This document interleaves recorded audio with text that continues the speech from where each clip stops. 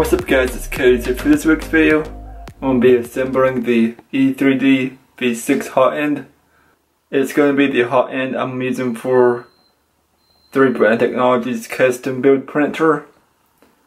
So I'm going to be assembling this from scratch. It's a kit built type assembly. Okay, so I got the bag of parts here. I'm going to open it up and separate them.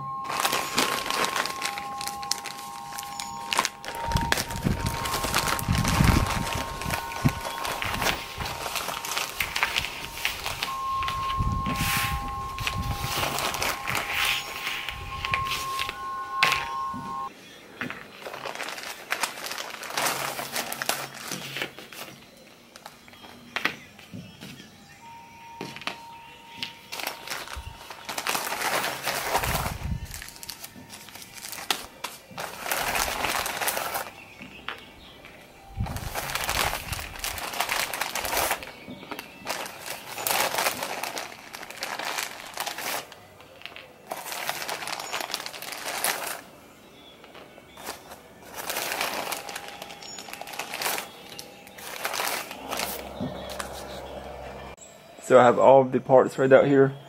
So now we're going to start the assembly process. So I don't know if you can see this, but we're going to get the hot end and the nozzle and screw it into place. Screw it all the way in and then loosen a 1/4 to a 1/2 turn. So next we're going to screw the heat break to the other side so it's up against the bottom piece of it. So next we're going to attach the sensor to the hot end. So we're going to slide this piece into here like this, then get a screw and fix it into place right here. This is what it should look like with the sensor piece. Touch the screw on here, right here.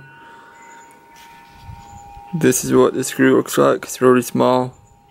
So next we're going to get the heater cartridge, this piece, and attach it into here.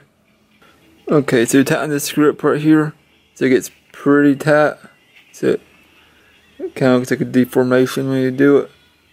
So next we want to apply some of this heat sink compound right here to this inside piece of these thread, and then screw this in place. You don't use all of this because it's more than you need.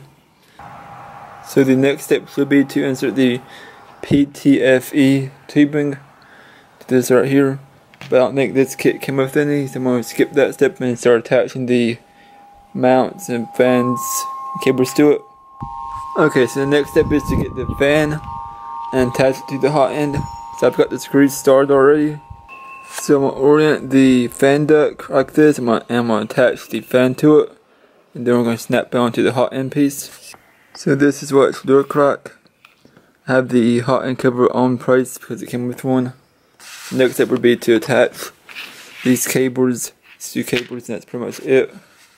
So now all that's left is to start the assembly for the custom 3D printer for 3D printing technology. If you like this video and want to see the latest videos first, please subscribe, and I'll see you guys next time.